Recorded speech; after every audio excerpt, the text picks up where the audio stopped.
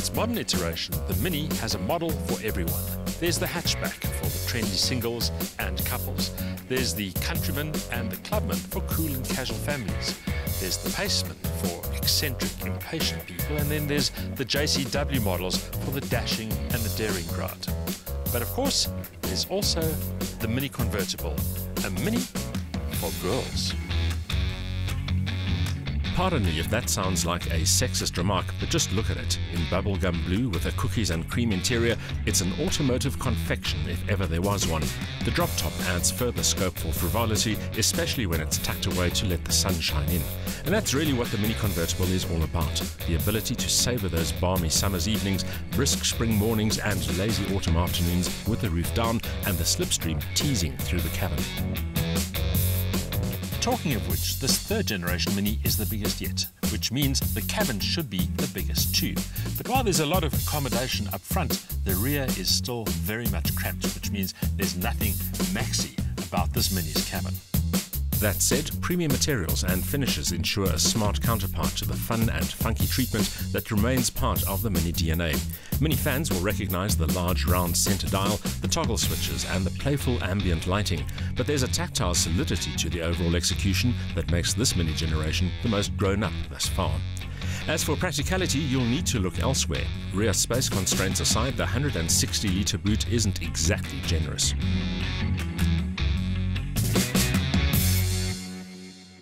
Despite its girly personality, the Convertible is still very much a Mini. The combination of its bug-eyed headlights, short overhangs, clamshell bonnet, big wheels, all create an almost comic book character, which is as endearing as it is appealing.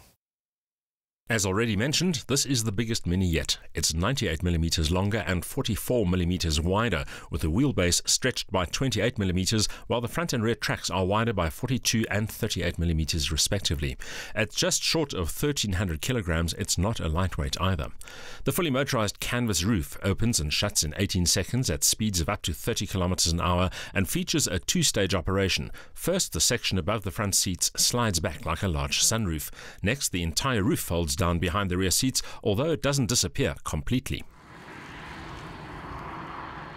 Driving the Mini Convertible with the top down is a blustery affair, even with the windows raised. Conversation becomes increasingly difficult as you go faster, and if you have a fancy hairdo, you better wear a scarf, a buff or a cap. But then I suppose that's what you expect of a convertible driving experience, and if you want it to be refined and sophisticated, you just have to go at a slower pace.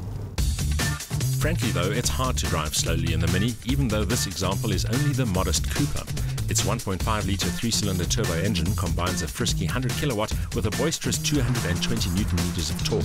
Add a smooth, if slightly tardy, 6-speed automatic gearbox with ratios spaced for zippy response, and this little ragtop always feels swifter than the figures suggest.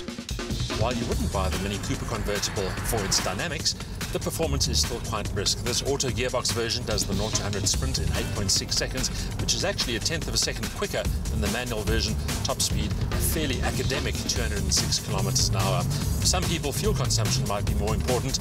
This car has a claimed combined cycle fuel consumption figure in the low 5s, but in reality, expect somewhere between the high 6s and the early 7s in mixed driving conditions. But the Mini Convertible isn't so much about speed or economy. It's the car's point-and-squirt handling that appeals. Turn-in is positive, with more heft than expected from the electric power steering, and there is no body roll to speak of. The damping adds some welcome refinement, but without blunting the Mini's appetite for twists and turns.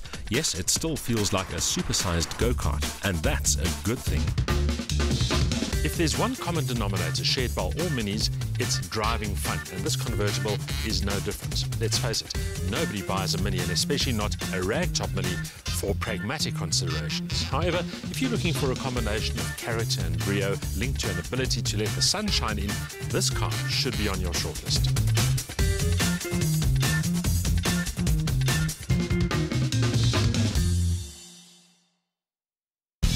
A gruff but peppy 3-cylinder engine delivers ample urge, while the auto gearbox adds to the drop top's easygoing nature.